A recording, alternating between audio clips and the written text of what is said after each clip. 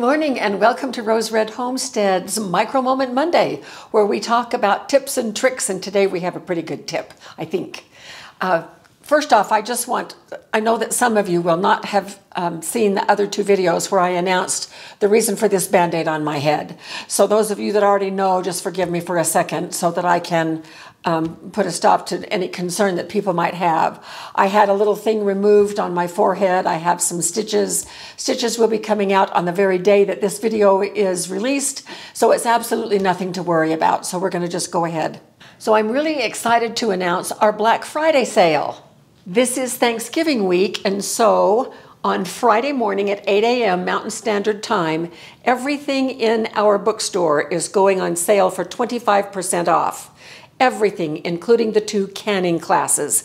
And we have never had a 25% off sale. So this is your opportunity to pick up the books or the classes that you have wanted. It will end Saturday morning at 8 a.m. So it's actually 24 hours, well, 24 hours and 1 minute sale. And so I will be sending out a community announcement early on Friday morning to remind you as well.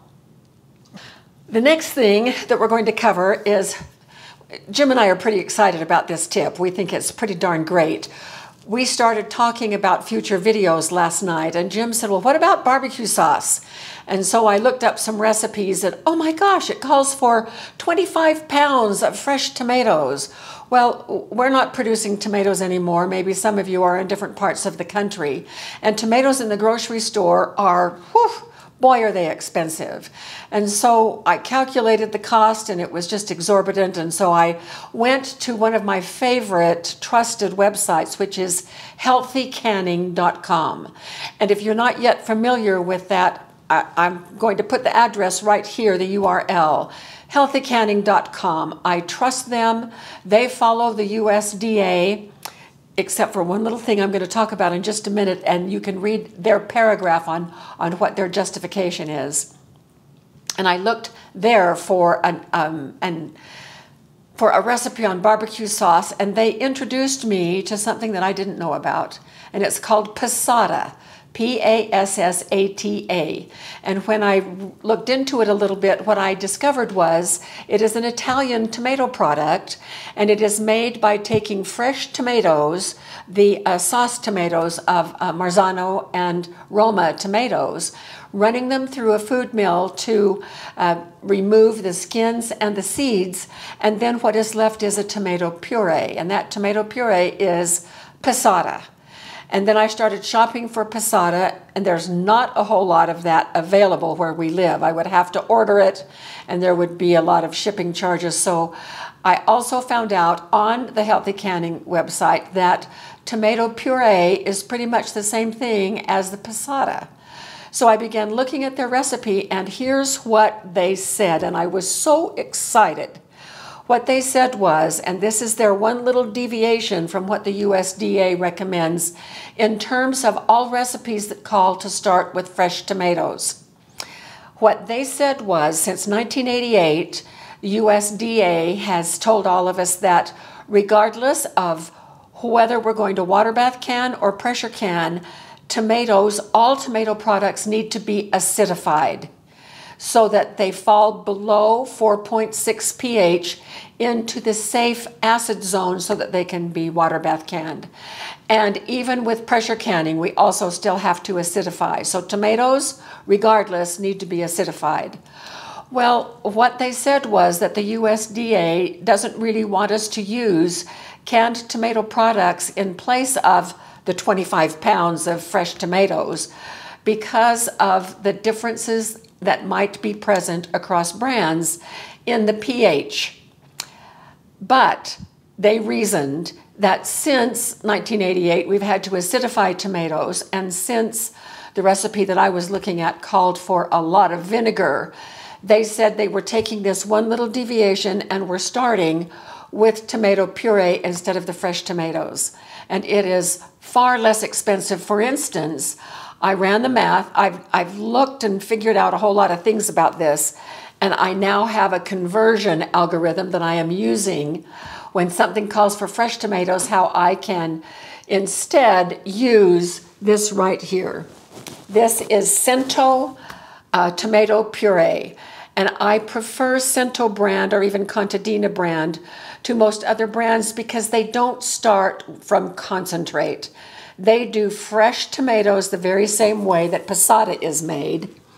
And so, boy, is this stuff hard to find. Jim was gone 4 hours today, running all around to our various stores clear in town, which is 40 miles away. And how many stores did you go to, Jim? 4 or 5, but it was closer to 5 hours. Oh my gosh, just to find this product. And so it's not readily available where you live, but it is an amazing shortcut, just a fantastic shortcut. So I calculated the price, today's price for fresh tomatoes, for that recipe that called for 25 pounds of fresh tomatoes. That would have been $60. $60 worth of tomatoes, and I would have ended up with not very many pints of barbecue sauce. I think it was 7 pints of barbecue sauce. Well, for that price, thank you very much. I'll just buy it ready-made in the store. But then if I use the passata or this puree, it's only $21 for the same amount. So that is a whole lot reasonable. It is less than half the price of fresh tomatoes. So one of these cans is the same as 3.5 pounds of fresh tomatoes. So this holds at today's prices $8.75 worth of tomatoes, and this can was $3.50. In your area, these might be less expensive, and I know that you can get other brands of tomato puree for under $2 a can, but most of that is from concentrate, and who knows what is in that. So the thing I love about Cento, and also with Contadina, I like Cento a little bit more, is the list of ingredients. There is one thing. Ingredients, tomato puree, period. No salt, no preservative, nothing. It is just tomato puree. So this is like having a can of 3.5 pounds of tomatoes that are already cooked, peeled, seeded, and cooked down to where it is ready to go in various recipes. Whoa, what a shortcut this is. And so I went through our books and to the list of things that I could possibly can using this puree instead of fresh tomatoes.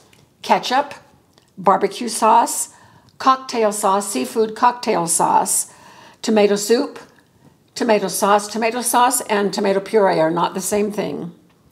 Tomato juice and pizza sauce. So I have the option now of being able to use puree at less than half the cost of fresh tomatoes and a whole heck of a lot less work because I don't have to chop the tomatoes and run them through the food mill to get rid of the skins and the seeds. That's already done and in a can. Now, right now, and I just checked another recipe a few minutes ago, it is probably more economical to buy ready-made barbecue sauce if you can stand it, if you like that. But for me, I want to have the option of having this base ingredient on our food storage shelves so that it gives me plenty of options that I can do myself. And I don't have to count on having fresh tomatoes be available because we may reach that point when either our own gardens aren't producing or it's out of season or they're not available in the grocery stores. So this is like a insurance policy that I have enough tomato base that I can do a whole heck of a lot of things. Now this puree would not be good for salsa. It wouldn't be good for chili or for soups where you want the chunky parts of the tomato. But anything that requires a smooth, consistent base, a pureed base, this tomato puree is just fantastic. So in the coming weeks, I'm going to be doing some videos on some of the things that we can do with this. And I'm really looking forward to it because it will save a lot of money over the cost of fresh tomatoes. Plus, it will give me some experience that I've not yet had before in doing a wider variety of tomato things that I've not been able to do because we have a terrible time trying to get very many tomatoes to grow where we are. So that's it. I hope you love this tip as much as we are. We're just excited. We keep thinking of things, oh, maybe we could use it for this, or maybe we could use it for that. And I very much appreciate the fact that Healthy Canning has made that statement about this slight little deviation from the USDA that they feel is safe because of the acidification that we all have to do. When I use this, when I open the can, I'm going to take the pH. I'm not going to open a can today, but we will on our first video where we are showing how to use this.